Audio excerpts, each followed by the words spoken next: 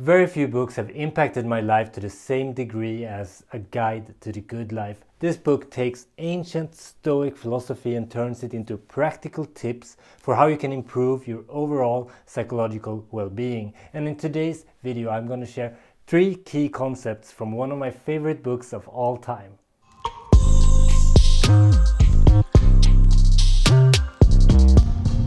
Hi and welcome to the Booklab. I'm Bjorn and this is the place where we bring you the best book recommendations when it comes to philosophy, psychology, human nature and human potential. And today we're talking about A Guide to the Good Life by William Irvine.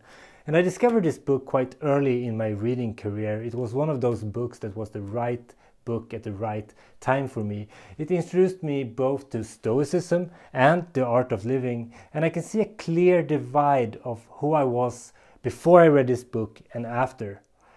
By adopting the Stoic principles in this book, it has resulted in 95% less road rage, 40% more gratitude, 30% less judgment and gossip, a 50% boost in insult immunity, and 75% more practice of voluntary discomfort, a topic that I will cover more later in this video, and 100% more philosophy books in my bookshelf and in my reading list. And that's more than you can ask of any book, I guess. Imagine finally getting what you've desired for the longest time.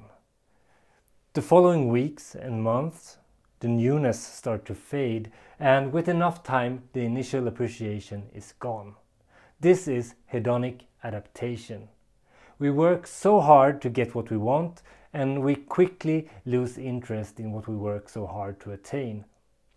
This book was the first book to introduce some Stoic countermeasures to this effect, and I want to highlight 2 of them, one being negative visualization and the second one being voluntary discomfort.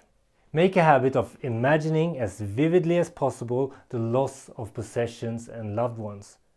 This will help you appreciate the things you have and the people around you more fully. It might sound macabre, especially imagining the loss of a child, but let's face it, nothing is forever, no one is immortal. Quote. To see how imagining the death of a child can make us appreciate her, consider 2 fathers. The first takes Epictetus' advice to heart and periodically reflects on his child's mortality.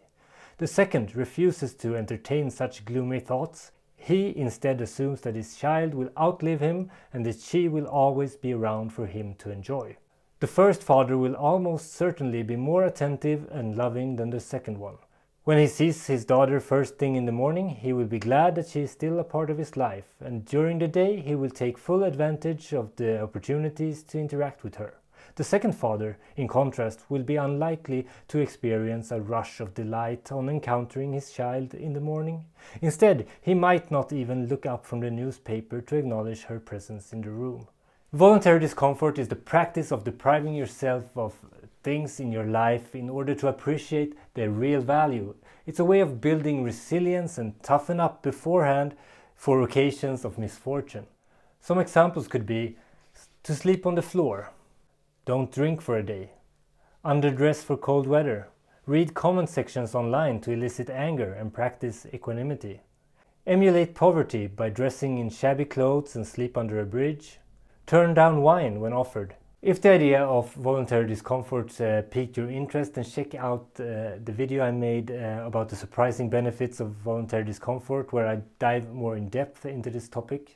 If you don't yet have a philosophy of life, or if you're still in the process of uncovering the principle on which you want to build your life on, then this book is definitely a must read.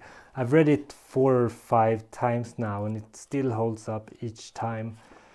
It has some repetitive parts, but I can forgive it for that. I think this is a book that should be on every person's bookshelf, and I put it on my great books list. I have a full list. This is my Hall of Fame. This is the best books that I've ever read. I put a link in the description if you want to check that out. It's also the book that introduced me to Stoicism, and it's a great introduction to it. And since I read it, I've also looked into more of the original philosophers and read Marcus Aurelius, Seneca, Epictetus, So it's a great gateway book if you want to start to look into Hellenistic philosophy and Stoicism in particular.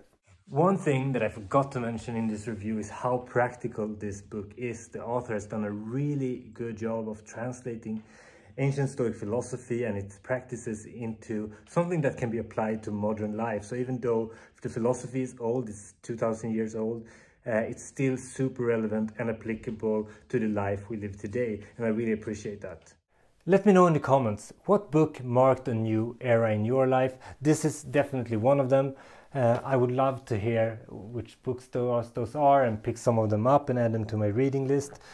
For upcoming books, I'll soon have a review up of I Am Dynamite, A Life of Friedrich Nietzsche, a biography of the German philosopher, a book I really enjoyed, so I'm looking forward recording that one.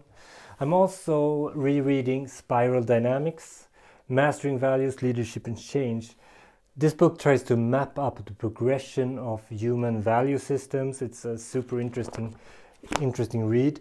And I'm back next week with more reviews, and don't forget to push the like button and subscribe and share this channel. It helps me reach more people with great books.